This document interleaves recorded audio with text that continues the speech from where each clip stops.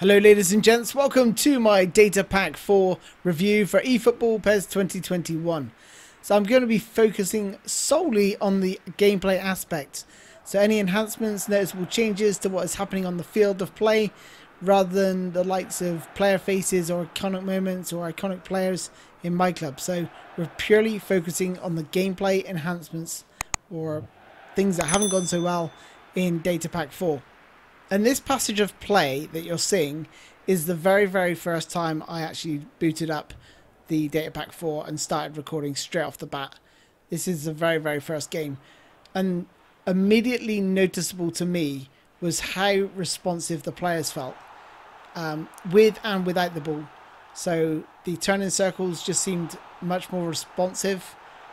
The players just felt really nice to use. Skills felt very fluid as well. Everything felt like instant.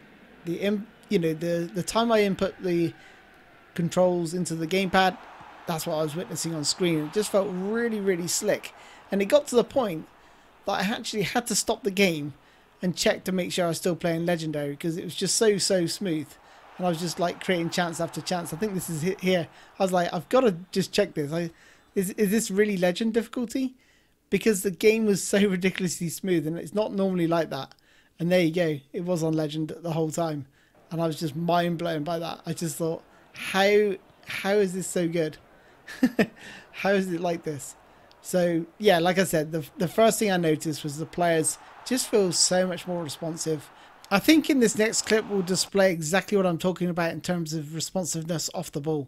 Normally when you select a player, especially a defender, there's like a brief pause.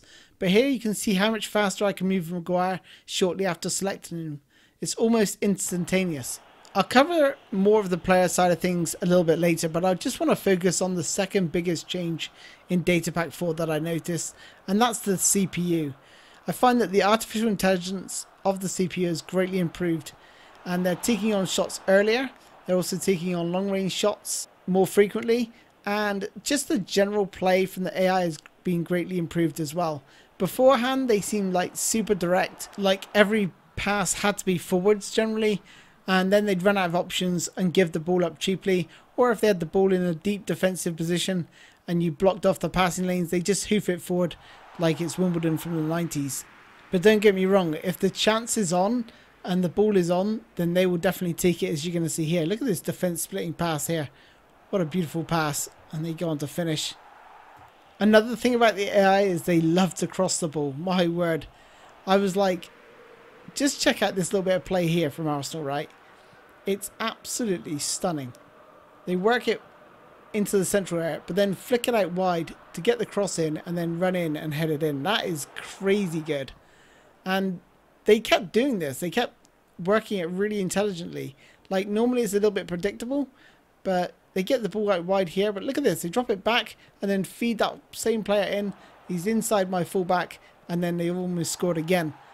I just thought, well, perhaps maybe it's just Arsenal I'm playing, so let's switch it to Liverpool, because Arsenal was my test bed for most of the tests, so I can compare easily. But you can see here, Liverpool getting it wide, getting crosses in, and yeah, caused me a lot of problems. Here again, watch this.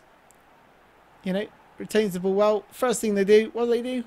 Get out to the wings, and obviously on legend difficulty, when they can cross, they're really accurate at crossing.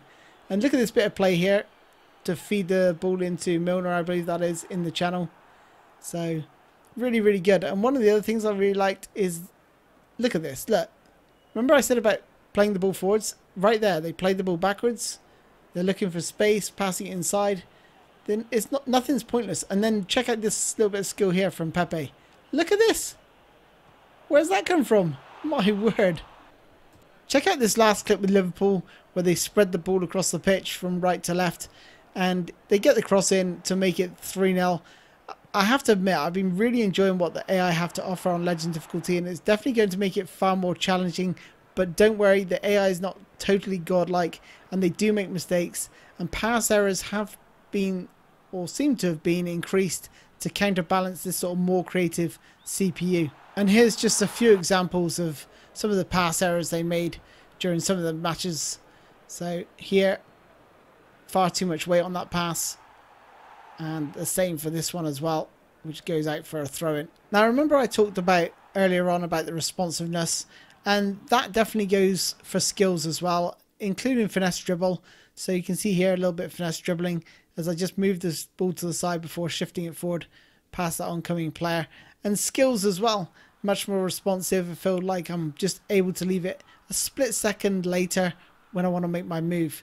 Now all this added responsiveness is great, especially for those of us who are offline players, but even against the AI it can feel a little frenetic at times and extremely fast paced. But whilst this might be great for offline, online it could be absolutely mental, especially those 5-star My Club teams with the likes of Cruyff, Maradona and other 100+ rated players. I think from an offline perspective you can deal with it, but online, I don't know, it could be absolutely mental. You'll have to let me know down in the comments what you think of it online, because I haven't done any online tests so far. So yeah, get your comments down below. But for me, it could possibly feel a little bit mental because of the added responsiveness. And because the games are so fast paced now, you get tons of weird collisions and awkward collisions like you're seeing here.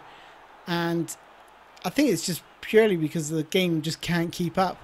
Look at all these, look at it. It's absolute carnage on the field. So yeah, you might get a lot of, you know, sort of weird collisions going on. And this one here was really weird for me. Like Matic just being pulled down by Salah. I don't know. That was weird. And this one here as well. Normally when you just double tap X, you pull a player down. But Salah's actually able to fend me off here. You know, I don't double tap X a lot, to be honest.